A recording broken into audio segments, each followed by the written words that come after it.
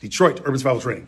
Right now, I'm going to share with you a way to stop violence in a situation where one celebrity wants to approach a stage and attack another celebrity. You don't wait for them to swing. You simply go towards them with your body, block them, and keep them away. And because you're not facing them, it's hard to say that you are assaulting them or being assaultive or aggressive towards a celebrity. Remember, you don't want celebrities to get hurt. You don't want them to hurt each other. So the way to do that is to create conditions where violence does not occur. Another way to stop it from happening is to turn the elbows of the approaching aggressor and turn them back into the crowd safely without injury. Another thing you can do is take your celebrity that's already on stage, turn their elbow out, and block the other celebrity away. These are intelligent options, which will also decrease the likelihood of one of the celebrities being charged with a crime. Because even if someone says something bad about your wife that offends you, you have no right to use physical force on another person. Violence is the enemy of humanity. Intelligent options increase survivability.